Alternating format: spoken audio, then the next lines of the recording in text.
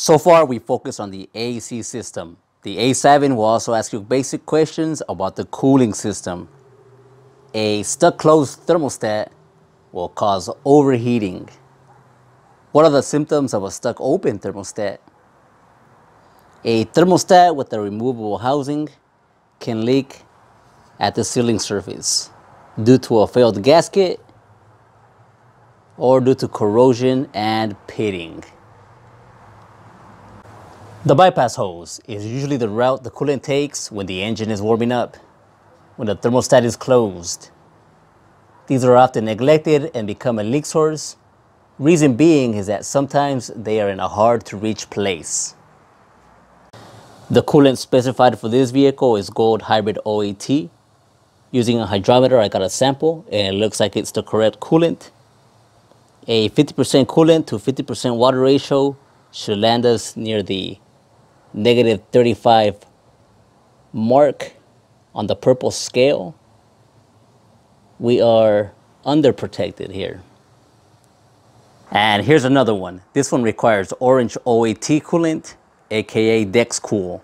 It looks like someone has changed it to the universal coolant. Common sense says that it should be fine leaving it this way. But for the test, know that the vehicle should have the proper coolant. Here, we would flush the universal green and replace it with the orange OAT coolant. A better way to test the concentration of the coolant is to use a refractometer.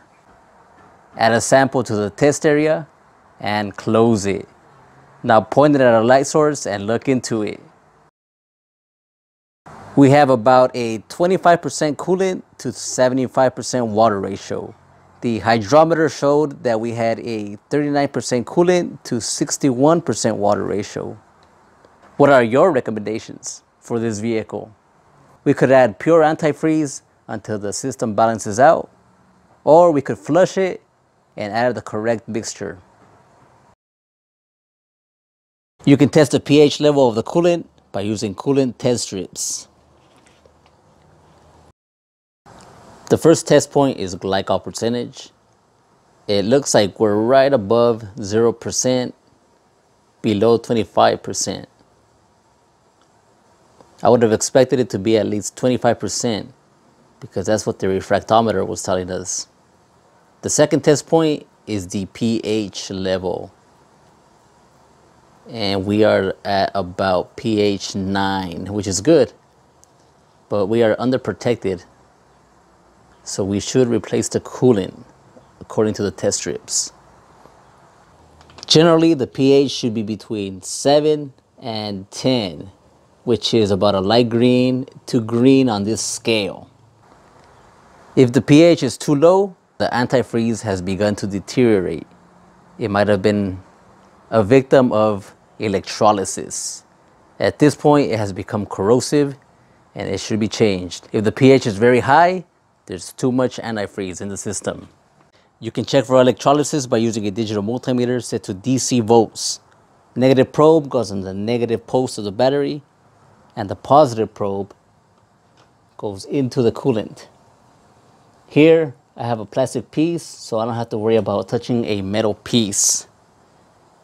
You should see no more than 0.2 volts, and we are right about at specification. It looks good. Now start the car and turn on some accessories like the radio, lights, AC. The voltage should remain the same. If it goes up, you might have a bad ground. Most likely the engine to frame ground. When searching for leaks after a visual inspection, use a cooling system pressure tester and appropriate adapter to pressurize the system up to the rating on the radiator cap. The system should hold pressure. If not, obviously you have a leak. If the water pump is leaking from the weep hole, it must be replaced. Sometimes the gasket fails on an otherwise good water pump. If the system loses coolant, but there are no visible leaks, suspect the radiator cap. You can test these using the cooling system pressure tester and appropriate adapter for the radiator cap. You can purchase these adapters separately. Here we see that it holds pressure, and if we pressurize it above its rating, it should open and vent that excess pressure. This radiator cap functions properly. Here's an example of a defective radiator cap. There's 3 more tasks that you can be questioned about, but these are really basic and you should have no problem with these. I'll end the video with 2 questions. Number 1, a vehicle overheats at slow speeds, but not at highway speeds.